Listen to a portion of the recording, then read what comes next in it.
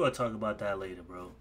Gunna said I already knew Gunna was gonna turn himself in though, cause like Gunna's not really a part of this whole RICO charge. This whole he had the chain on, so you know they try to put two and two together, man. They try to ask him questions and shit like that, man. But he's facing 20 years in prison. Hold up, what the fuck? Listen, check it out now. Holy, now no need. Holy, wait, 20 years is crazy. I thought Gunna wasn't even a part of this. Like, damn. I already know Thug is facing maximum years. You feel me? But at the same time, I do believe that Thug could beat the case though. But I was thinking that Gunna was gonna get like at least a year, or like you said, house arrest. You get what I'm saying? But he's facing 20 years. Need to capture this picture. I can just tell you this ain't P. Okay, Word. now, ladies and gentlemen, Sergio Kitchens, aka Gunna, aka Gunna, has actually turned himself in to the Fulton County Sheriff's Office. Okay, he's charged with the count of conspiracy that could violate the Racketeer Influence and Corrupt Organizations Act, which is known as RICO. And pretty much you're probably saying, man, we heard about all the stuff that Thug allegedly did. Thug tried to get wife and Lucci knocked off. Thug renting cars that dudes doing drive-bys in. What the heck did good old Gunna do? Now, some of y'all might be like, man, the only thing Gunna could be going to jail for is his fashion. Facts, bro. Facts. If Millie could be his case, that mean anybody in the world can really beat their case, bro. You feel me?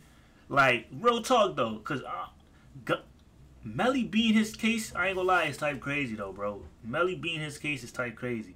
But at the same time, bro, Thug, lawyer, bro, that nigga said, man, we gonna fight with every... He said with every blood in his body, we gonna fight until we beat this case, bro. So at the same time, these niggas so rich and successful, just throw it away. I don't get it, bro. That's the one thing I don't understand, bro. You feel me? Like, you moved on from this lifestyle, you know what I mean? You got the money, you got everything, bro. So why even still even be a part of it, bro? If it's not even like Thug wasn't directly a part of it, but he was like the kingpin. He was making moves. He was making all those chess moves. He was making people do this, do that, hire niggas to, you know, kill this nigga, kill that nigga. Like, come on, bro. Like, this nigga was trying to clean up the streets, bro. Thug was really trying to clean up the streets, y'all. What the heck did good old Gunna do? Now, some of y'all might be like, man, the only thing Gunna could be going to jail for is his fashion fails, okay? You know what I mean? You know, he's always doing this thing with the fashion, but is Gunna really in the streets like that? Well, it don't even matter. According to the cops, he's been repping this gang. He's helping to make the gang money, even though he would claim it's a record label. But they're saying both could be true. It's a record label and a gang. They keep using words to call each other slat, all this type of stuff in their music, which, by the way, they use one of his music videos. And by the way, this DA, I believe this DA, her reputation's on the line, right? She's came out, and I'm going to do another video on it saying, yo, she's going to use rappers' lyrics against them.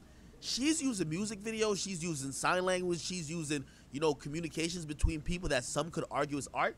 And she's saying, I'm going to put these people away for a very long time because this is the only way to prove that they're part of this conspiracy gang. This is what she kind of got on Gunna. And this is not all of it, but this is what they put in the initial indictment. They said, listen, Gunna, who's in the... Just because my man is rocking a chain, a slat chain, a YSL chain, this is why he's a part of this RICO case, bro. Freedom of speech, word.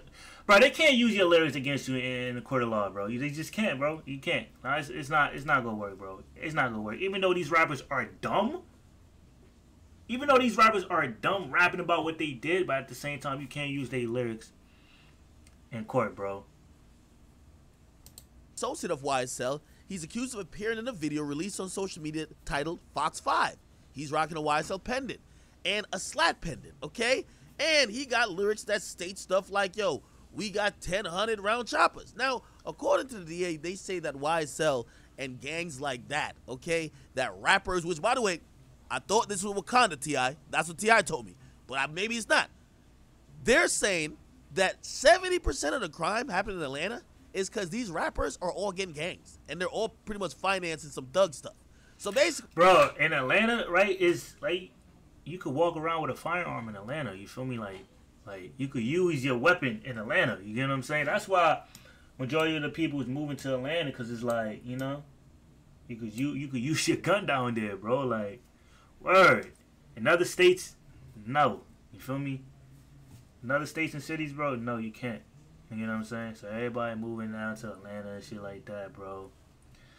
Word. I feel like that's the main reason why.